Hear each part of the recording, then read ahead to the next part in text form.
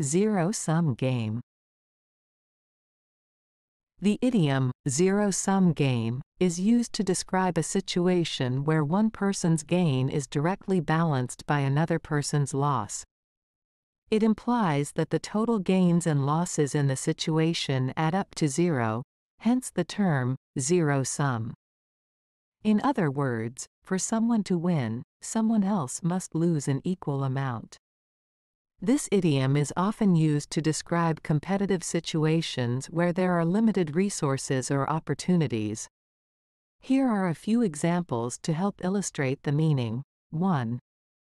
Sports competition. In a tennis match, there is one winner and one loser. If player A wins the match, player B automatically loses. The total outcome is zero-sum because one person's gain, player A's victory, is directly balanced by the other person's loss, player B's defeat. 2. Job promotion. Imagine there is only one promotion available at work. If one employee gets promoted, it means that all other employees who were also in the running for the promotion lose out. The promotion becomes a zero-sum game because one person's gain, the promoted employee, is offset by the losses of the other candidates. 3. Business negotiations. In some business deals, there is a fixed amount of money or resources available to be divided between two parties. If one party manages to secure a larger share, it means the other party receives less. The negotiation becomes a zero-sum game because any gain by one party is directly balanced by the loss of the other party.